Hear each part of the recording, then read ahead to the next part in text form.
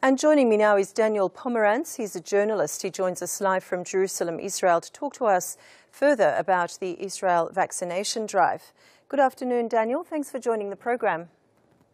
Thank you. My pleasure.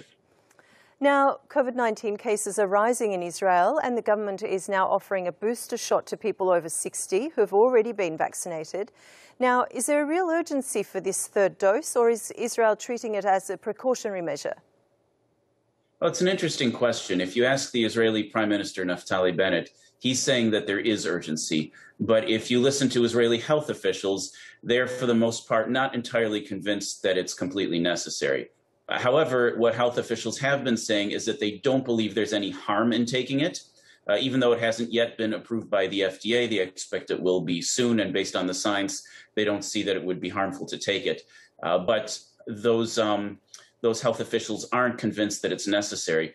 You see, the way immunity works is we tend to look at antibody levels because it's real easy to count and take a number and put it in a headline in the news. But the truth is that immunity in the human body is mediated by a number of other factors, including T cells, B cells, and other systems in the body. So even when antibody levels decrease, that does not necessarily mean that immunity protection has decreased. Okay. Now, Israel initially started the vaccination campaign in full strength, but slowly started seeing a rise in numbers.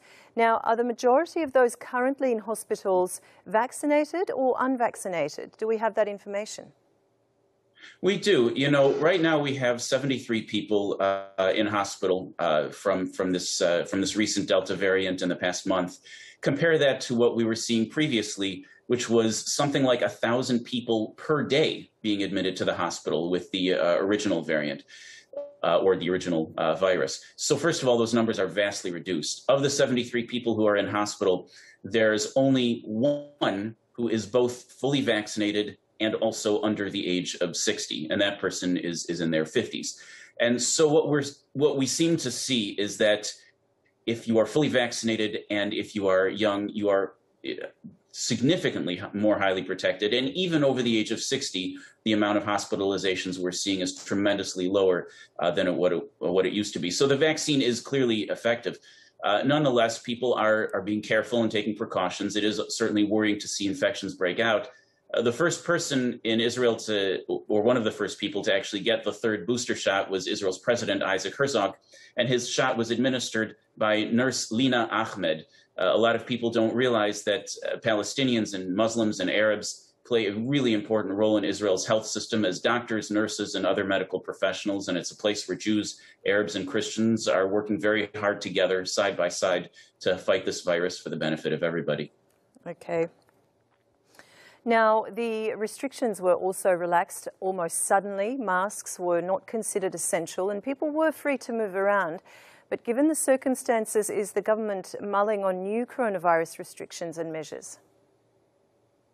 Well, Israel's approach has always been to release restrictions gradually, check the data, and then, if the data warrants it, to open more restrictions or to take a step back and reintroduce restrictions. And that has always been the case.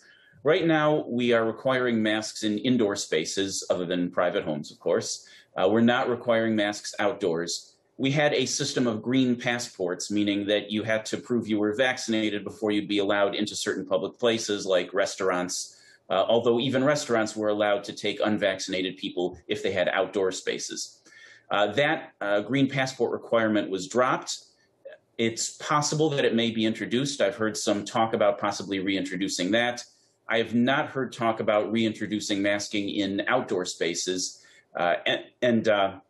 Presently, I heard one rumor about the idea of potentially doing another lockdown, but it doesn't seem to have much support. And so right now, the sense that most of us have is that we're not likely looking at new lockdowns. I'll tell you a little story. I recently was traveling, and I just came back to Israel, and I flew through Turkey. I caught a connection in Istanbul. And because Turkey is on the list of red countries, I was told to go into quarantine for 2 weeks. Fortunately, they let me out once they realized I was only in the airport for a connection and hadn't spent a significant amount of time there.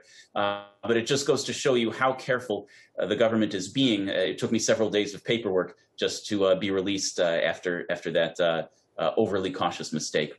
So the answer is that we may be taking a little bit step back on some of the restrictions, but so far that hasn't happened yet. Okay. All right. Thank you so much for joining us, Daniel. I'm really glad you didn't have to go through that 2 weeks of quarantine. That would have been very boring. Thanks for joining us once again. My pleasure. Happy to be here.